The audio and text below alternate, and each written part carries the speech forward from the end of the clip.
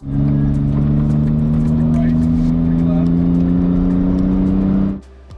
before we get into the Southern Ohio Forest Rally, I think we need to address the big red clown shoe in the room.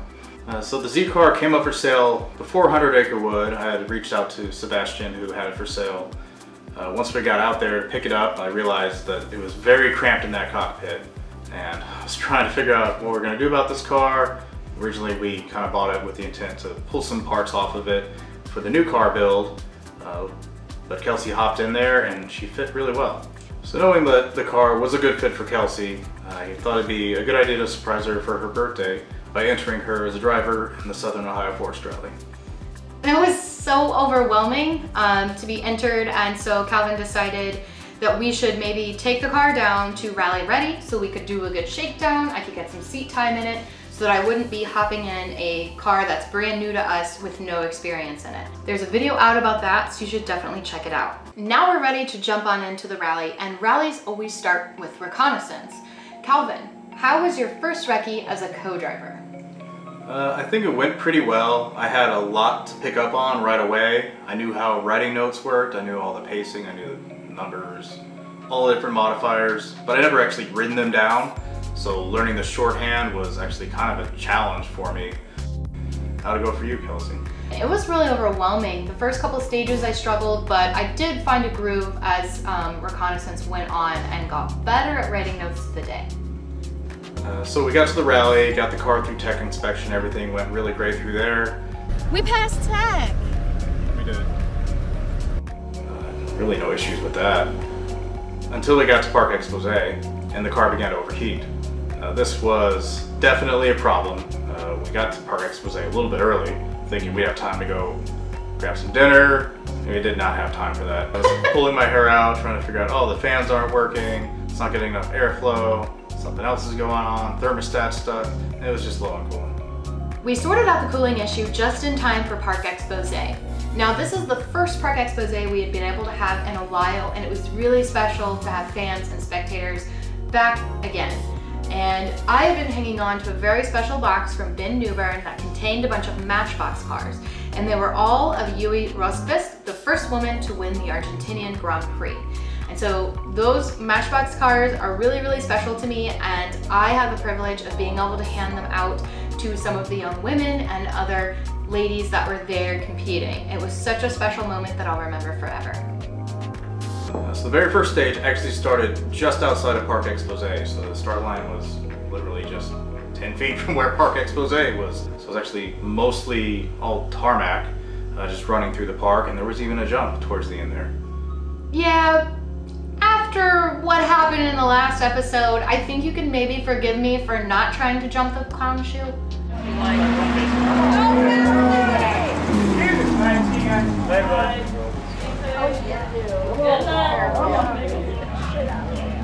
Not too bad. Punch it!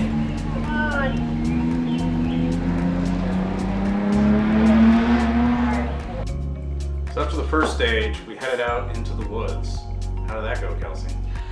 Oh gosh. Okay, so that really, the rally gods threw everything at me all at once. There was twisty hairpins, muddy, nasty, slippery stuff. There was like bits of old craggy tarmac that were just like a mess. There was fog. The rally lights didn't work, which I guess is sort of fine because there was fog anyway and I couldn't see. I got passed so many times on the first two stages, and you know what? I'm kind of glad we don't have any video of it, because it was probably mostly would have just been me crying in my helmet.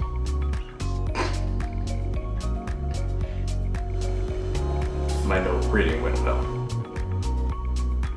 By the end of the day, on day one, I was completely convinced I wasn't cut out to be a rally driver and started to think I had no business driving day two. But after a wonderful pep talk from Calvin, he convinced me that day two would be better and I should go out and try again. Yeah, definitely got thrown in the deep end with that one. You got probably all the worst conditions I've ever seen in Ohio in all the years we've been there.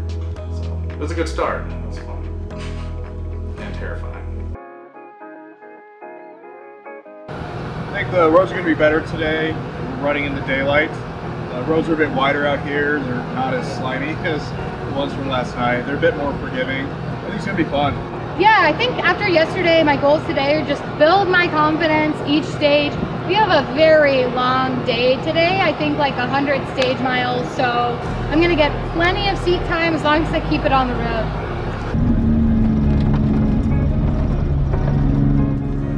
So day 2 was a lot better than day 1 for sure. How did the stages feel for you? I started to actually build my confidence over each stage. After being so terrified Friday night, I was very cautious the first couple stages, and then I started to find a groove.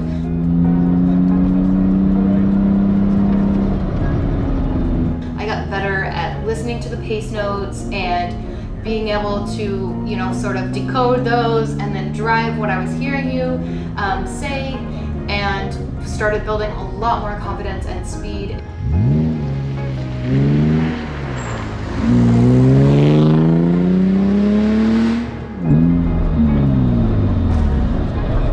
How was it for you? I think it all went really well. There were some growing pains, certainly. Just figuring out the notes, pacing, I think had the biggest struggle with. Just getting the timing right, especially the transitions to tarmac.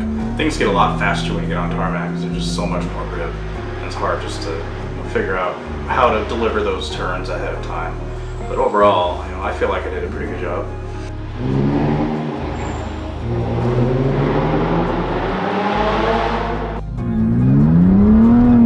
We got through it, we finished, and we are both incredibly proud of that fact. Yeah, our goal was to get to the event and finish it, and that we succeeded at.